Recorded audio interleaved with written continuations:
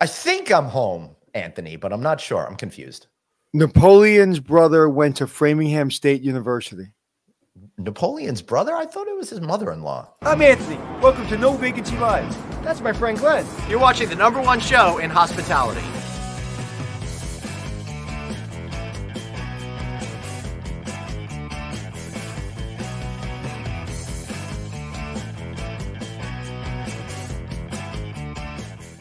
Everybody, welcome to No Vacancy Live. I'm Glenn Hausman. That's Anthony Melchiori, and be sure to remember to floss every day. How are you, Anthony?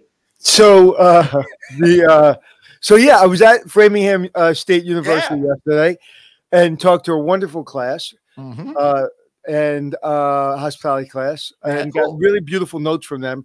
But I was doing some reading on the history of the university, and Napoleon's brother went there, and I thought that was pretty cool. I thought like you were half joking, but then I thought about it, and I'm trying to think about the years, and I guess it did. It opened in 1856. Wow. Yeah, it was pretty cool. That's really awesome. What you guys talk about? Just my favorite subject, me. We talked about the reason I do what I do is to get kids like that into the industry. And it was Q&A. So it was more like ask me questions and I'll answer them. And I was very honest, transparent. And one person literally just sent me a text message saying, I didn't know if the hospitality industry was right for me, but after speaking to you, I'm going to give it a shot. So, that is the best, Anthony. We should all be doing what we can to get these young minds. And I will tell you something I think is really important. I walked in, and when I walk into the class, it's not like, and I'm sure Suzanne, our producer, deals with this every day. It's not like when you and I walked into class, right? You walk into class, you square up, you sit, you pay attention. At least you're making believe you're paying attention. That's right. I'm very good at that. I learned how to sleep with my eyes open. Right. Well, this thing, some kids came in, did that. Some kids kind of slithered in, but they were all kind of like, like kind of how people show up today.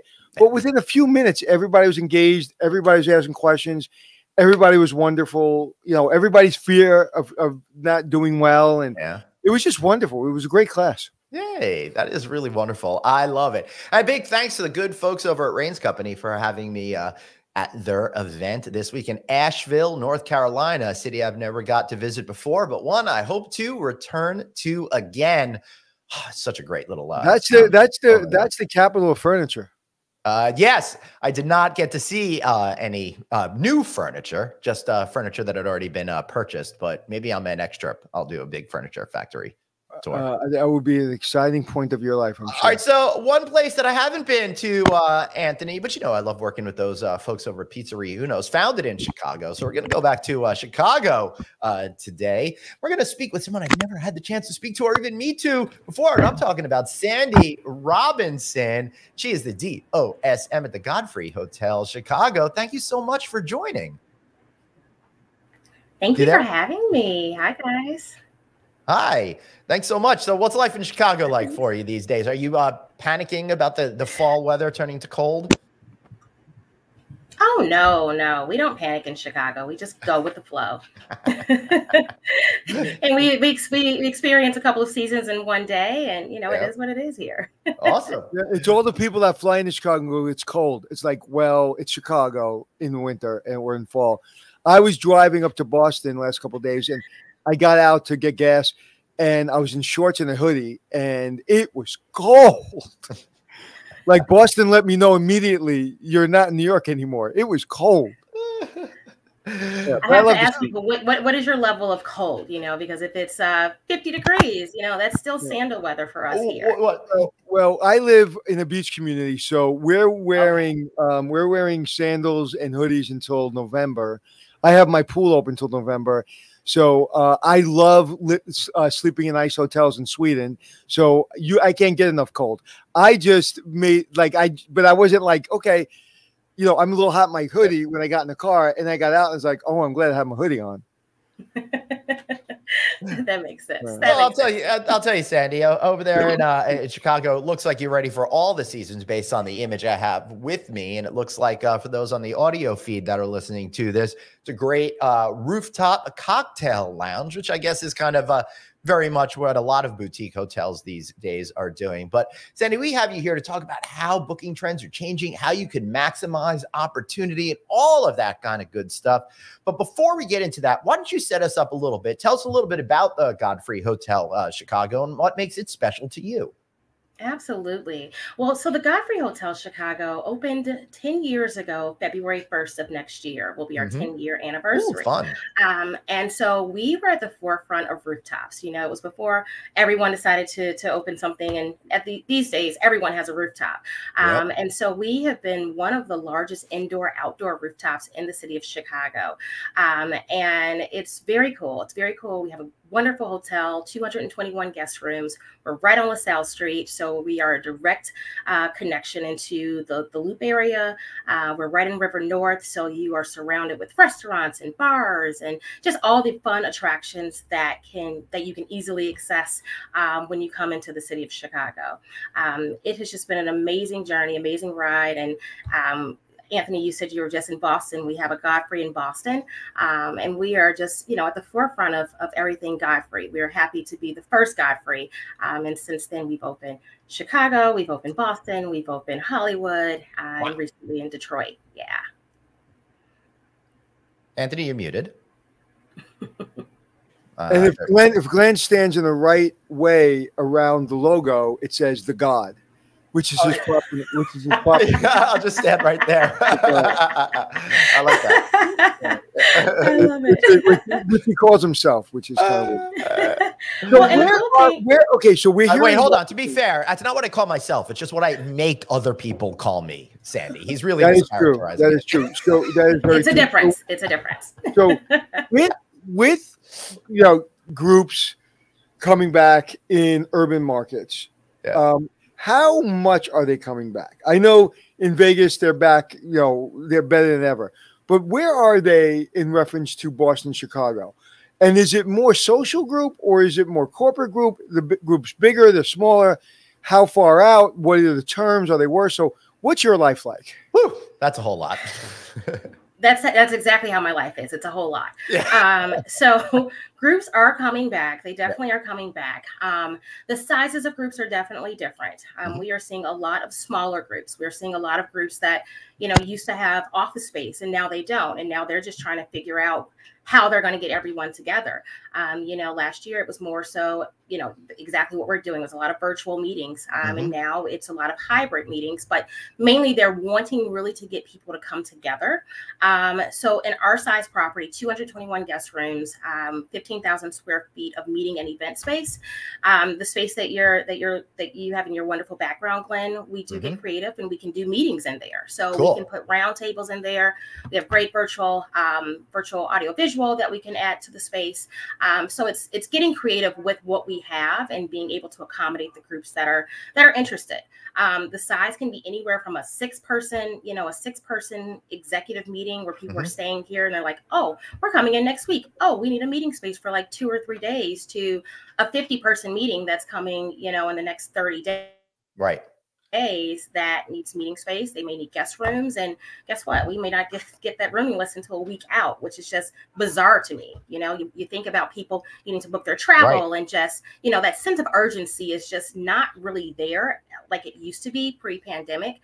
So it's really balancing and working with these planners one by one, and, you know, just helping them to understand how our market is. I'm scratching my head over here, literally and figuratively, because I'm one of those people that need to plan their stuff in advance. I've got all my flights set for the rest of the year, all my hotels set for the rest of the year. But this is following on industry trends. And it shows that these booking windows are getting shorter and shorter and shorter for meetings. So you've got to respond and you've got to act completely differently and kind of relearn all of the habits and procedures that you started your career with, right? Well, we have to relearn and also reteach because thinking about who the planner is now, they're different from before. So it's us really understanding that this is not someone that's used to planning meetings. This is someone that just, you know, they just happen to get the job, or the meeting planner of that company is no longer there. And the company saw that, you know, during COVID, they said, okay, well, Susie's been planning our meetings and she's been doing a good job, but Susie really doesn't understand the dynamic. She doesn't understand attrition. She doesn't understand, Right. hey, you know, we only have a couple of meeting rooms because we are a boutique hotel. You're coming here for a reason. Right. We only have a few meeting rooms, and, you know, you're taking our largest meeting space, even if you're 40 people. So it's really us teaching the planner how to do business. Right. And let's be fair to Susie. She doesn't know what she doesn't know because she was put into that position. So Sandi, you have to be then much more of an advisor and kind of help them along throughout that whole process, which has got to eat up a lot more time, particularly if you're running so last minute. Yes, exactly. And understanding when you have a property, especially like a boutique property where, you know, we're unique. I believe a lot of boutique properties, they don't have this large meeting and event space. And, you know, when you have people, they don't realize, like, you're not just the only meeting that we have going on, you know. Then in the next 30 days, I have 40 pages of BEOs, you know, to go out, but probably 40% of those clients I have to explain to them a lot of things, and it becomes a very tedious process. It becomes a lot more, you know, tedious, you know, on my side, because I do, you know, we want the business, we need the business, you know, but now I have to make sure that every client is getting, you know, the time, and everything is an email, because everything has to be bullet pointed out to them. You know, it's more calls, it's more just walking people through the steps. And how much is AI taking over in reference to bidding out business? So if I have a big company, am I using AI to send you an email based on this is my requirements and boom, and like you're dealing everything just through technology, or is it still very much a people person? Yeah, I don't think it's still very much a people person. For our size property, at least, it still is very much a people person. I would argue there's probably more people-y than ever before if you're dealing with all these new people that haven't booked people into events filled with people, right? Exactly. Exactly. Yeah. I mean, I have clients that have been with us for literally until the pandemic, and then they're coming back again this year, and it's like she's never planned a meeting before. And I said, I've literally worked with you for, you know, 8 years doing this exact same program, but for some reason, COVID happened, and everyone just kind of forgot how to plan a meeting and how to do business. So how do you train your team, who may not have a lot of experience because they may be new, to handle this? Because a lot of people will lose their patience or not understand that everybody's learning, man. And this is, you know, let's teach. And, you know, your job is not to just say yes to the client. Your job is to ensure the client looks good. And that's a very different teaching way. Like, you just want to say yes to the client may not be happy at the end of this. If you know how to teach your client what the client really wants, and I know that's hard for people that don't understand what we deal with every day. How has that been?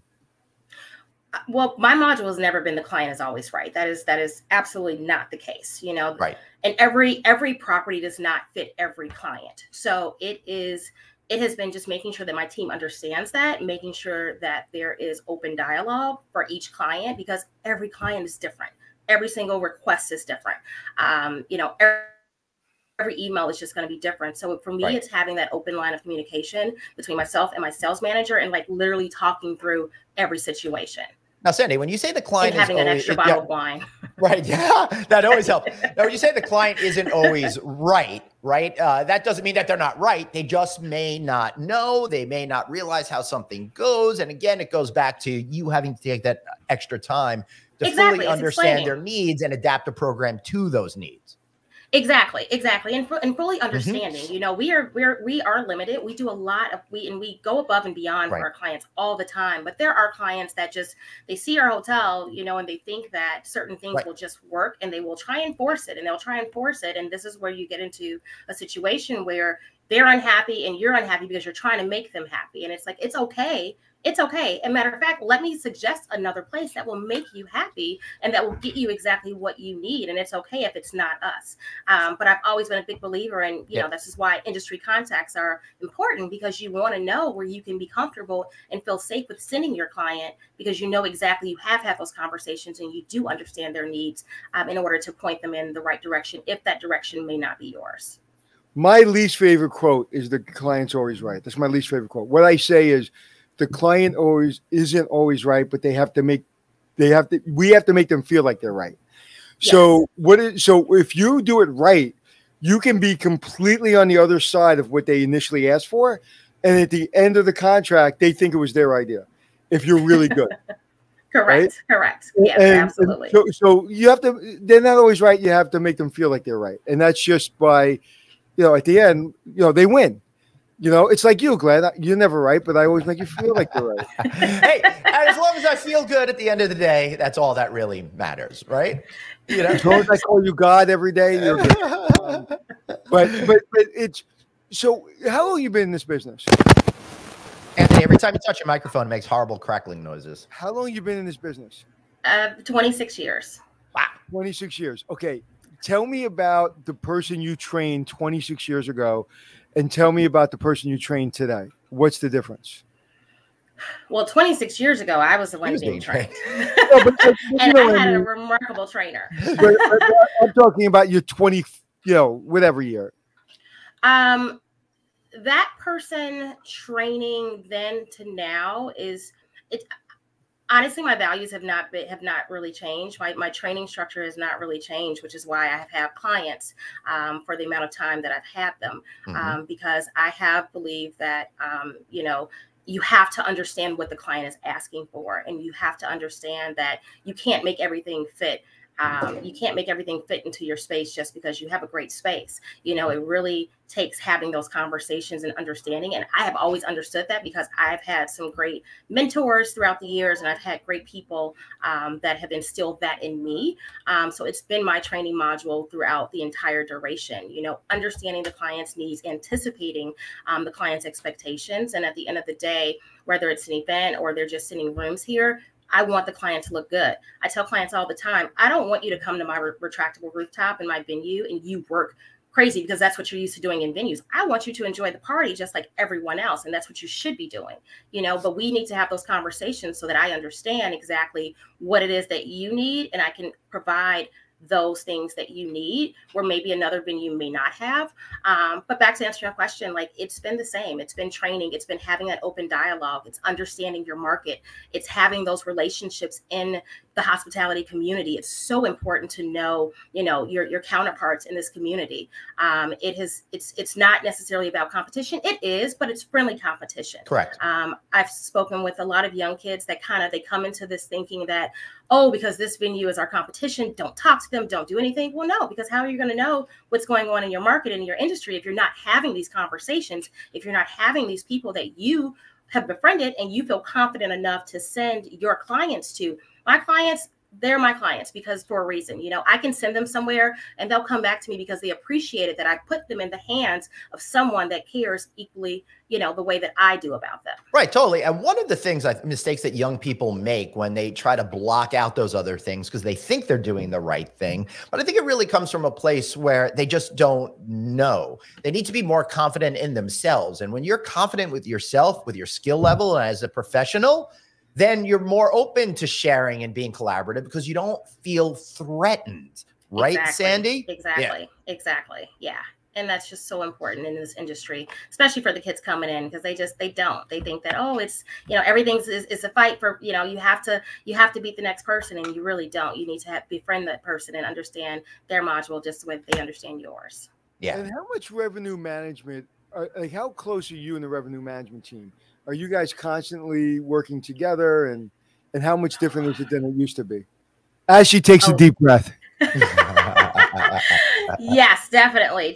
We work very close. So we're always on IM. Our revenue manager manages our property and another property. So she's on site, and we're having those meetings. We are, whenever we're receiving citywide leads, we're in constant contact. But also our revenue manager allows myself and my team to have the leeway to be able to quote, so that we don't have to wait a full day to get back to people, because this is the business of speed and efficiency. So we're on the same page when it comes to quoting rates. And if anything, if there's a question, our team is always available, and that's the great thing, having a core team that you can really connect with, communicate with, and you understand, hey, if I'm sending something to you, I need a pretty quick turnaround because my client needs a pretty quick turnaround. Right. And we need to close this business. I remember we used to get a lot of business when I was running hotels in the city, simply because we would get calls from, I won't mention the names, but big hotels in Midtown saying, we called them this morning and they haven't responded. And I always told my team, it's like, if you're not there, if you're at lunch, fine, I don't want you to be interrupted, but then give them my cell number, give them my number, like on your answering machine. So everybody, because that's when we had answering machines, that's like there's 3 minutes. You got to get back to everybody, because in New York City, there's a lot of leads coming in, and you can pick those leads up easily if you're just efficient. And again, another, like you were saying, like having that team together, because I am sure you've had disagreements with your revenue manager where you want a piece of business that you know is good long term. Oh, yeah. And for some reason, they're like, this is the rate, this is the P&L, this is what we have to hit. And if you're not a team and you don't understand each other's strengths and weaknesses and what you really need to do for the long-term good of the hotel, those could be really bad disagreements. Exactly. Yeah, to say the least. To say the least. I'm being nice, Anthony. I'm being nice. You are, Anthony. You've been in hotels, so I understand. I'm reading through the cracks there. Yeah. Yeah. I will say it's really, Anthony makes a great point, because you have to respond to those calls, because as booking windows continue to shrink and shrink, that individual is under a lot of pressure to get that meeting booked and move forward as quickly as possible. So they're not going to be sitting around for a while and waiting for people to get back. What you have to understand, Glenn, is what happens. I won't speak for Sandi, but I was just like, okay, there's a group that all of a sudden we get, and they need an instant turnaround. And the rate on the book that everybody agreed to is, for lack of a better word, say $200. And we're going to bring this back in for, say, $175 that we didn't agree upon yet. Right. But it comes with food and beverage, okay? And we have to quote that. And then it comes with maybe a couple of comps, and maybe it comes with this and that. So we've already made that decision. It's good for the hotel. We're professionals. We know that's good for the hotel. But the revenue manager is like, well, that doesn't fit with what has been out there in what we've agreed to. You have to trust each other. It's like, if you have to come to me and make that decision, and you and I don't trust each other. Right. You're exactly right. You know, we know our cap with rooms. We know where we need to be. We know, what ADR needs to be. And, we know every single day, where we are, for the month and the year. And, we are just able to have that open line of communication. If anything arises where we feel that, okay, we need to have another meeting, or we need to send another email to revenue and have that conversation. Other than that, we are allowed to, quote what we need to do and get the business. I remember I walked into a meeting with our regional. They just bought the hotel, new management company, and we were doing great in the hotel. And we turned it around, and they wanted X amount of FITs, and we said, no, we don't need that many FITs. And they were kind of being very nasty to my director of sales, and I asked the regional person to leave the hotel. Wow. Because I was just like, no, we're not doing that, and you're being rude, so you need to leave. It's you have to respect each other and understand what you know, what I know, and there's always, even when you do that, there's going to be differences, but everybody is fighting for the same cause, and the same cause is we want to come up good on Star Report. We want our owners to be happy, and we want to give as much money to our employees as we can in raises, so we need to make money for the ownership. Yeah, absolutely. For sure. So Sandi, I mean, you're out there, you're fighting for the good cause, you're making sure everybody gets paid. But in order to get people paid, you got to find that business. What are some strategies that you're employing right now in order to be able to seek out, find, and book that business in your property? So we have a lot of obviously great business that has been with us before. So, the number one thing to do is reaching out to that repeat business, restarting those relationships, because again, the people that plan, 2 years ago are more than likely not with the company anymore. So just making sure that those relationships are there, doing events where we are doing, we're catering to meeting and event planners and having the people come out, coming out to see our, wonderful rooftop. Once people get there, they're like, oh my God, it's amazing. What can I do here? And so just making sure that we are staying, in the forefront of everyone. We work a lot with influencers that come to the hotel, and, they do an amazing job of showcasing the hotel. And then, at the end of the day, it just kind of boils down to old school cold calling, picking up the phone and dialing for dollars, as we used to call it, dialing for dollars. So calling people and sending emails. So let me ask you a question. In all the years you've been doing this, have you ever thought about going into being a GM or in the operation, or have you done that? I have done that. I am not on the GM side, but on the operations side. And I am no longer, look, my time in this industry, I am no longer an operations girl. Not when it comes to, no, not interested. I just want to sales, and that's it. So let me reverse it. Why do you love sales so much, and how does it make you happier as a professional? I love people. I love people. I've always loved that satisfaction of people saying, thank you so much. This was an amazing event. This was an amazing, our group had a great time at your hotel. Literally just got an email this morning. Our group had a great time at your hotel. We love the food. Like, I'm a people person, operations are, they're different. Operations are different. I love operations. They're the ones, they are truly the backbone, but sales are the ones that get the people here. They're the ones that have the, the smiley faces. They're the ones that are having all these meetings with people. And, I love conversations with people. I love, leading them in the right direction. It's been what I've done since I was 16 years old, and stays with me to this day. Yeah. All right. So, you've got all of these people coming and they're booking meetings. What are some of the common themes that people want out of these meetings? And how are you as a hotelier able to provide the basis for success? So basically what I'm saying is, how are things changed? What do people want in the meeting itself?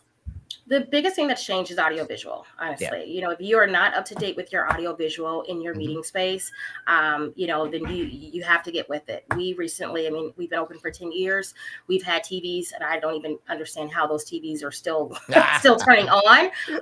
But we've had TVs for 10 years, and we recently just got a new renovation, new audiovisual. And it has the technology to do video conferencing right on the TV. So just making sure you're staying up to date with what's going on, and making sure that you're able to provide that. And if you can't, again, boutique hotels are a little bit different. Having an outside audiovisual company that can get you what you need.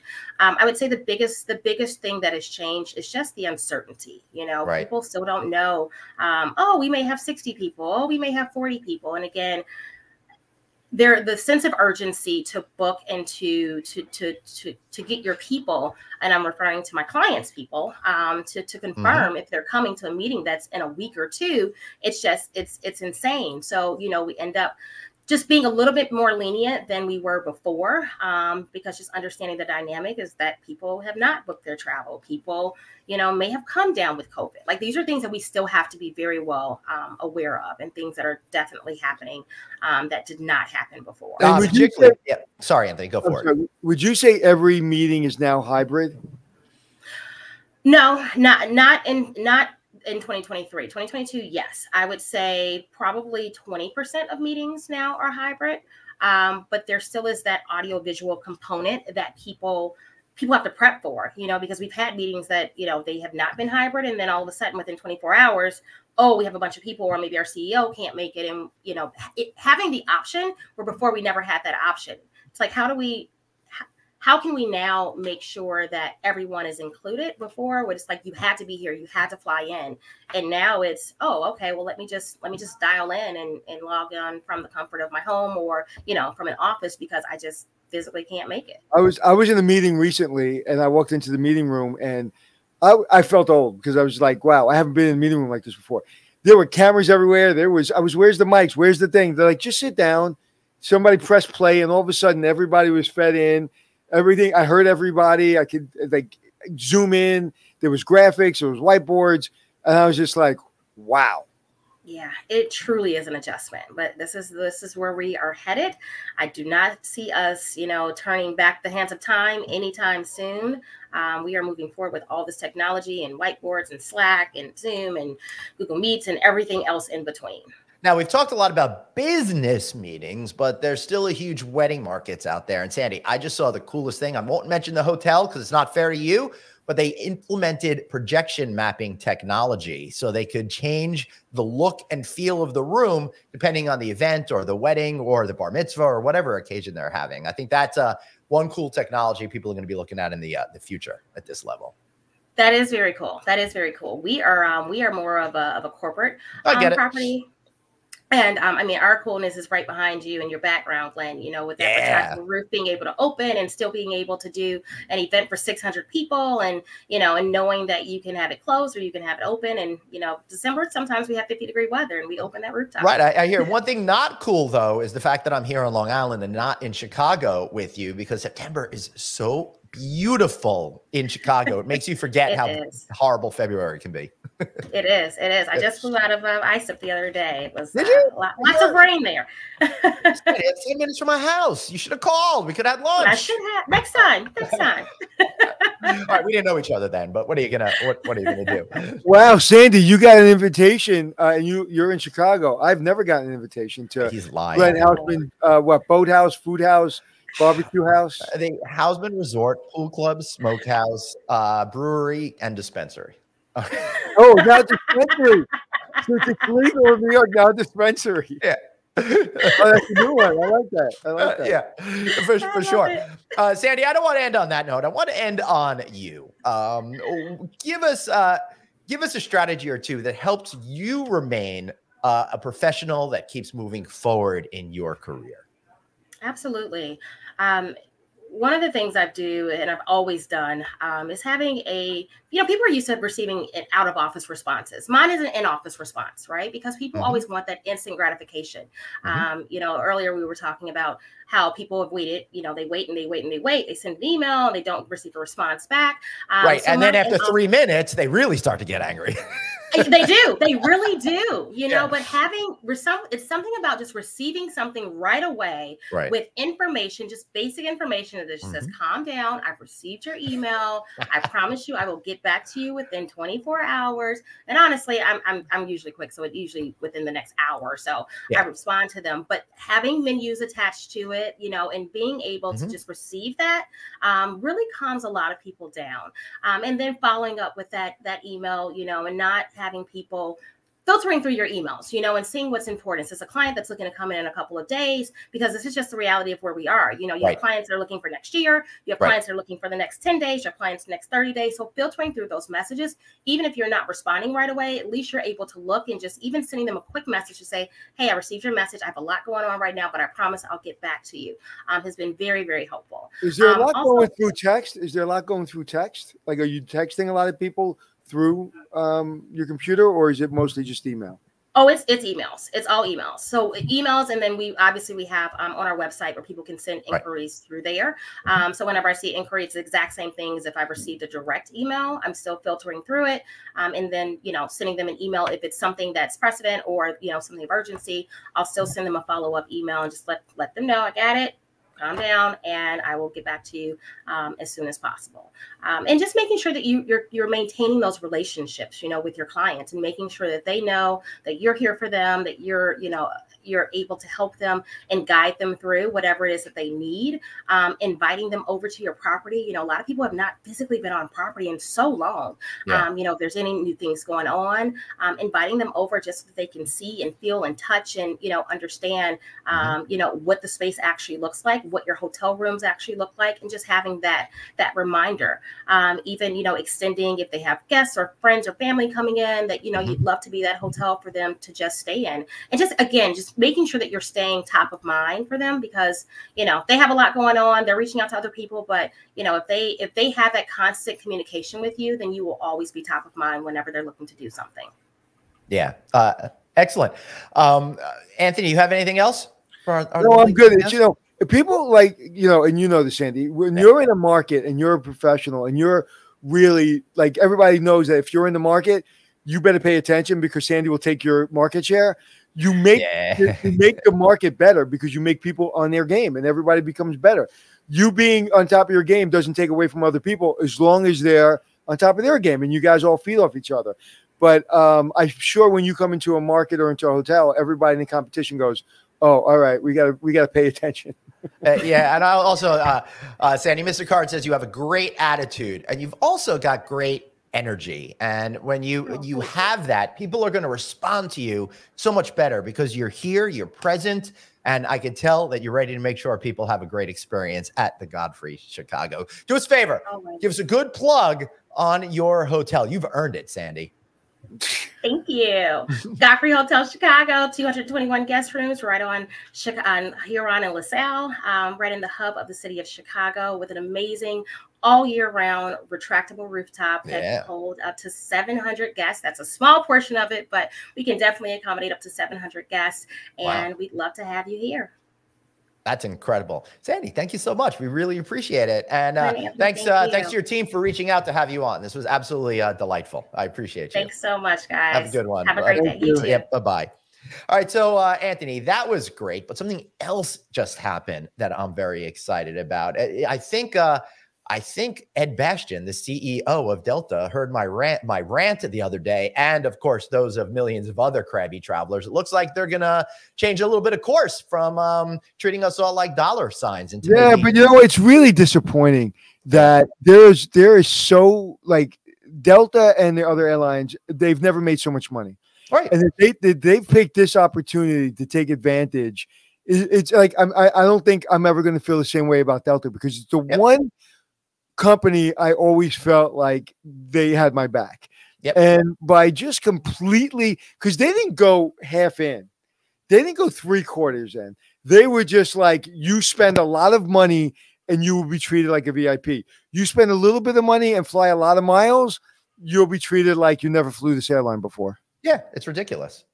You know? Yeah. So I thought that as soon as I saw it, I was like, oh, they heard Glenn. Yeah, for sure. All right. So be sure to follow us. Look at that. We finally got the new graphic going up. Follow us on Facebook, Insta, LinkedIn, YouTube, and of course, novacancynews.com on the web, and go to anthonymelchiori.com while you're at it. And while you're doing that, remember, you've got one life, so blaze on, and be kind to yourself. All right. See y'all sometime soon. And why